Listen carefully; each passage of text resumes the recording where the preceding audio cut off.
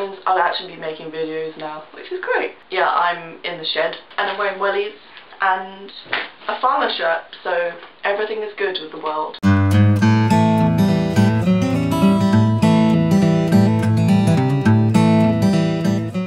I hope you've all had a really good Christmas and all missed me. I didn't make a video during Christmas because I was doing this.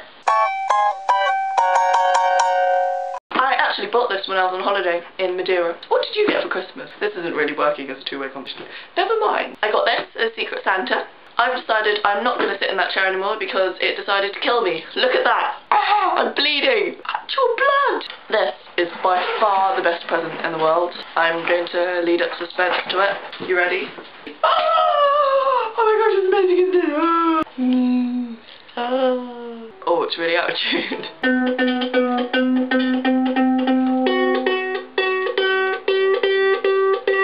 Are you all very jealous of my green ukulele? Yes, June, we are. That was another thing I got for Christmas. It's called a